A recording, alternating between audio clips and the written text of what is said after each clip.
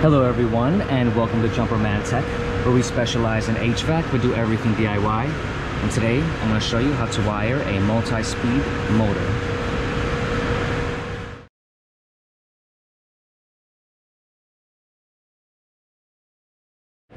Thank you to everyone tuning in to Jumper Man Tech. And before we start anything, safety first. You always want to make sure that your main power is off, and that's going to be at our VFD. Always make sure that you kill the power and lock out, tag out. Safety first. To be safe, I recommend everybody takes out their multimeter of some sort and make sure that the VFD is doing its job by checking our 3 legs. Once we confirm power is off, we can begin with the rest of our work. The power is confirmed to be off, and let's get into it.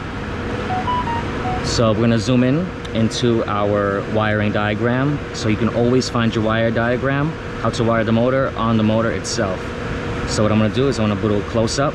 I hope that everybody takes a screenshot or writes it down as far as the diagram. It's very simple to draw, and use that and follow along with the video as I wire the motor itself. So there's 2 ways to wire this motor, as there's 2 voltages for this motor. There's 2 sets of windings within the motor. So this can be wired for 230 volts or 460 volts. In our case, we're using 460. So we're going to use the diagram that states high volts. The diagram for low volts would be for the 230 volts if that was your supplied voltage. So we're using 460, so we're going to focus with the high volts. So if we look at our diagram, it shows that 4 and 7 go together, 5 and 8 go together, and 6 and 9 go together. And that's going to be wired internally within the motor. Then we have 1, 2, and 3, which is going to be our 3 phases coming in from our main power that get connected to those wires. So let's begin by wiring the motor internally. So for high voltage, 4 and 7 go together. And if you look at our wires, each of them have a little yellow label, and you're going to see a number, which is going to represent that part of the winding. So 4 and 7 go together. So the wire's already stripped back. So let's see, 4 and 7.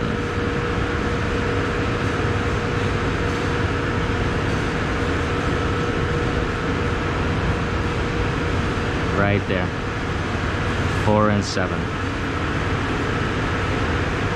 So we're going to put those guys together and cap them off. Next we have 5 and 9. Here's 5. Wait, 5 and 8. Excuse me. 5 and 8. Always follow the diagram.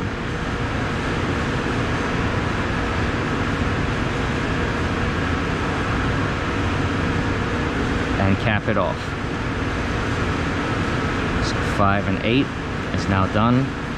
And next we have 6 and 9. 6 and 9 are going to be these 2.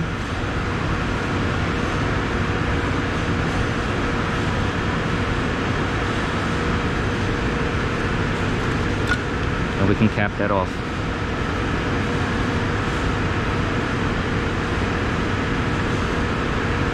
So these are out of our way.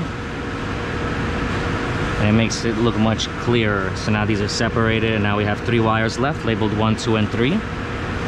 And that's going to get connected with our 3 phases coming in. So let's see, we have a knockout here that is larger than this connector. Let me see, this is not going to work. It's quite the difference. Yeah, that's not gonna rock. So I need a bushing for this that's gonna get connected. Hopefully they have it on site. And let's run our line voltage into our panel. According to the color code, brown is going to be your phase 1, Orange is going to be your phase 2, and yellow is going to be our phase 3. So I'm going to put brown to 1 wire, I'm going to put the orange to the number 2 wire, and I'm going to put yellow to the number 3 wire, and see if our phases are correct. And I'm going to show you what to do if your phases are not correct and how to determine that.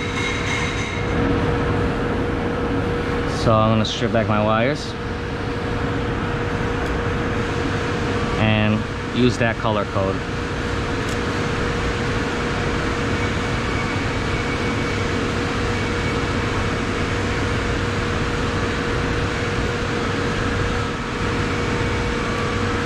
So number 1 wire, I'm gonna go with brown.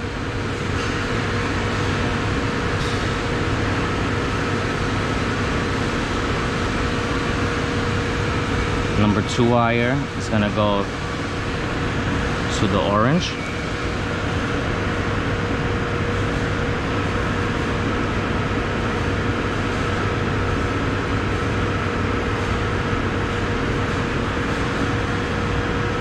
And the number 3 wire is going to go to yellow.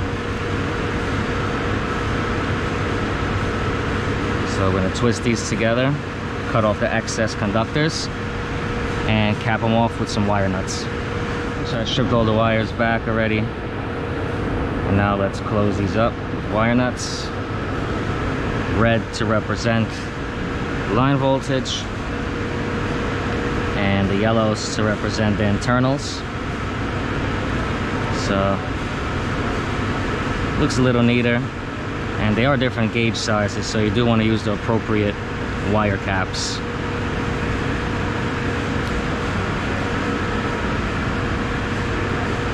So now that we wired everything, let's just secure our connections to make sure everything is safe. And what we could do, remove our lockout tagout kit and start the motor. Somewhere here you're gonna see the direction of the way you want this pump to move, and that's the direction that we want this motor to be spinning. So we're gonna first find out our direction.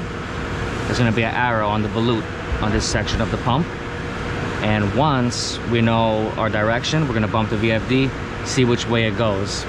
If it's correct, let's say this is the direction and it's correct, then everything is cool, and all we can do is now close this up and wrap it up and put on our guard for this coupling here.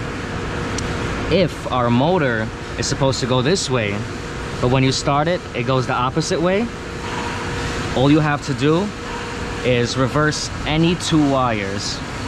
So let's say the yellow goes to number 3 and the orange goes to number 2. Put the orange to number 3 and put the yellow to number 2. You just reverse any 2 leads, and that way you reverse the phases, and by doing that you reverse the direction of your motor. So that's just your last step, just making sure that's correct. And that's about it. That's how you wire a high voltage motor. And I'm quickly gonna go over these diagrams in another section of this video right after this, so stay tuned. Let's quickly go over the wiring for both the low voltage and the high voltage. We just physically completed wiring the motor for high voltage, which in this case was 460 volts, and the low voltage would have been 230 volts. So if you can see, 4 and 7 are connected, 5 and 8 are connected, and 6 and 9 are connected.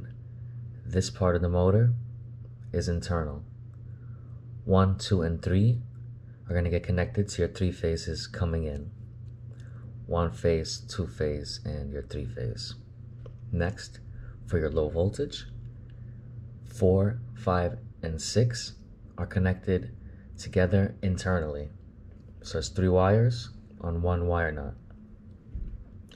Next you have 7 and 1 together, 8 and 2 together, and 9 and 3 together. And next, you're gonna add your one phase from the power coming in, your second phase from the power coming in, and your third phase for the power coming in. So there's gonna be 3 wires together here. 7, 1, and your one phase of your power coming in. Next, 8, 2, and the third wire is gonna be your power wire coming in, second phase. And next, you're gonna have 3 wires here as well. 9, 3, and your third phase wire, your third leg coming in. So there's gonna be 3 wires on each leg. And that is how you wire both a multi-voltage motor for either low voltage or high voltage. And if anybody found this video interesting or helpful, please drop a like, comment, and subscribe, and I'll catch you all next time.